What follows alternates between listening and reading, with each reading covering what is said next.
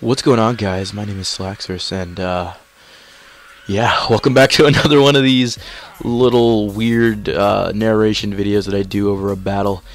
Maybe next time I'll have like some surfing or something like that from CS:GO or something, but I don't want to basically copy Leafy. But yeah, today I'm going to be talking about something that I basically expressed and saw over basically going to be talking about the causes and the reasons why world hunger exists and why we're all at risk of dying of cancer soon. No, I'm kidding. It's actually because we're going to be talking about whether or not Food Network is racist.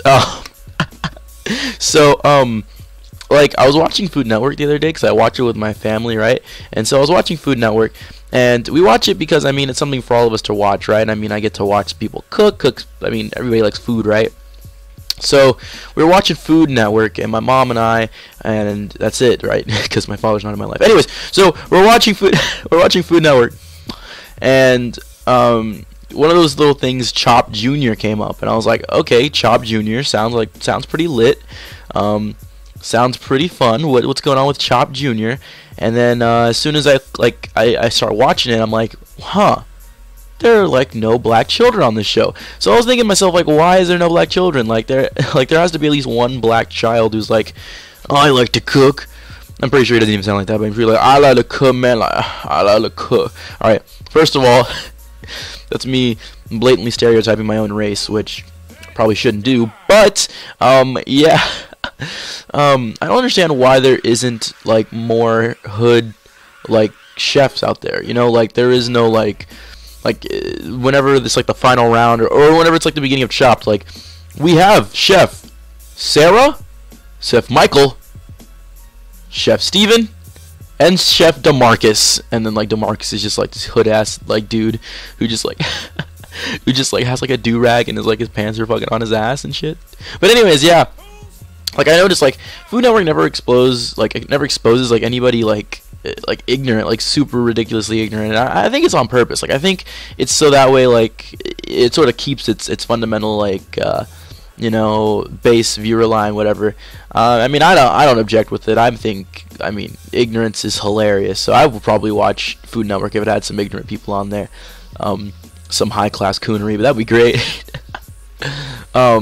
By the way, I'm black, so I mean I don't know if you ever cared. I mean, race is just a thing anyway. I mean, I don't know. Race is okay. I don't really want to talk about race on my channel, but how I feel about race is it's just sort of race is basically each and every person has a different sort of pigment due to their adaptability and location near the equator.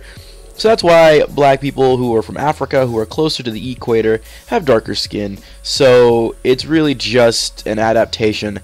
But the basic human fact is that there will always be racism, there will always be differentiation, there will always be alienation. So it's best to just accept it and move on. I'm not saying that like I condone racism. I'm not saying like go out there and like be racist.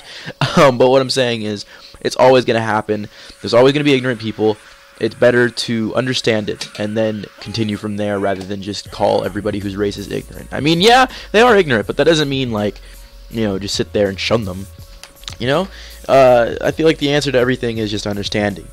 So I want to understand some ignorant coons on Food Network. Like, I don't want to watch a black guy try to beat Bobby Flay. I mean, I understand there's some black guys there, but they're like these well-articulate like indoor niggers like me, like I want to see me on there. I want to see like Jamarcus up there.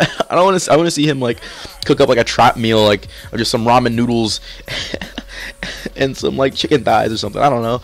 Oh man, this is getting really racist. But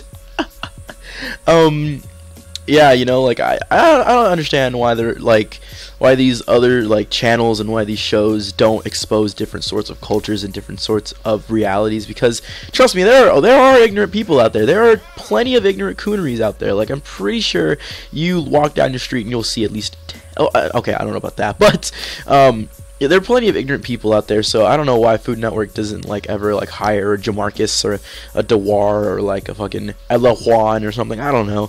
Like there's no reason for them to ever be like straight up like, we don't want ignorant coons on our channel. Like it's the same channel that Paula Dean was on, so I get that. She's the queen racist. But yeah, guys, that's sort of it. That's all I really wanted to talk about. Just a random bullshit video.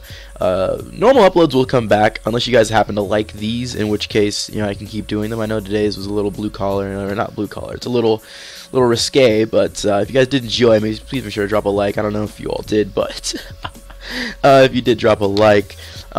Basically, in this video, I'm actually using Telly's. I believe this is his sub CM Celebi set, sub CM Celebi team, which is pretty cool. I'll actually do a PS Live with this soon, so yeah. But anyways, guys, if you did enjoy, please sure drop a like. Follow me on Twitter if you ever do want to get a battle with me. And I'll see you guys later. Stay Slexy.